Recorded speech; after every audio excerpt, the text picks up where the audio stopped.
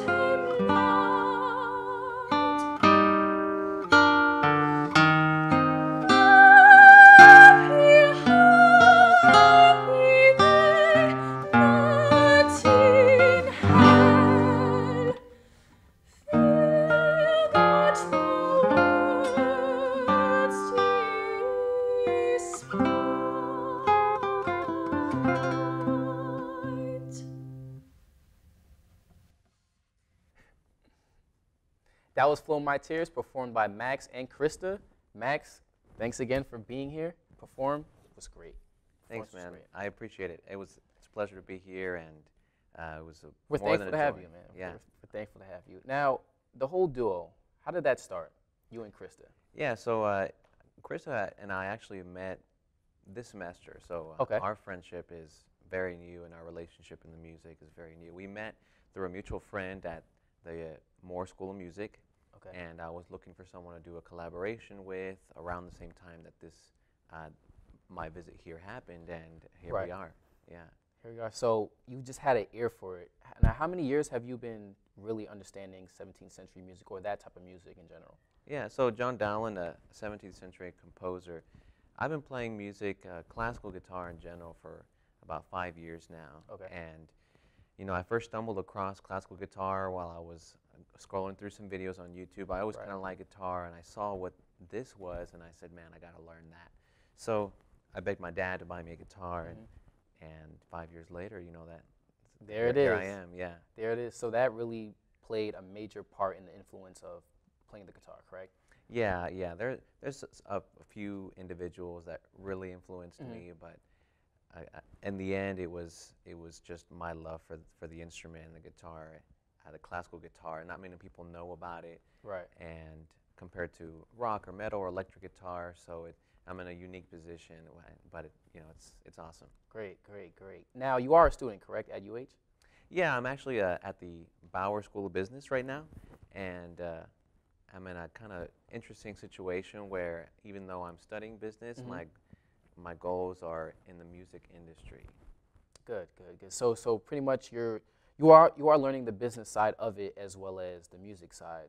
So with the business side, what are your plans for the future as yourself, as you continue to play, but also getting that knowledge in? Yeah, so my inspiration for wanting to study at the Bauer College of Business came from meeting a lot of other musicians at music competitions, Right. who I'd come across and ask, hey, so what are you doing? And they would say, I don't know.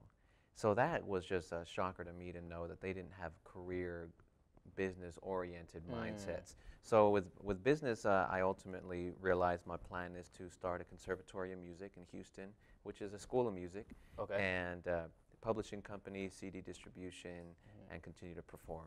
Definitely. So at that school of music, are you going to be teaching, or is it just? So in the beginning, I'm definitely going to have to teach, Right. gather students, and in the end, I definitely would love to be more behind the scenes, growing the school and making it into something as big, almost as big as the University of Houston. Sounds great. I mean, it sounds like you really have a well-detailed plan right now while you're in school as well as once you graduate. I just want to say thank you again. Always a pleasure to hear. Thank you, Malcolm. Great music, man. Follow us on Twitter, Instagram, and Facebook. Twitter name @UH News. See you next time.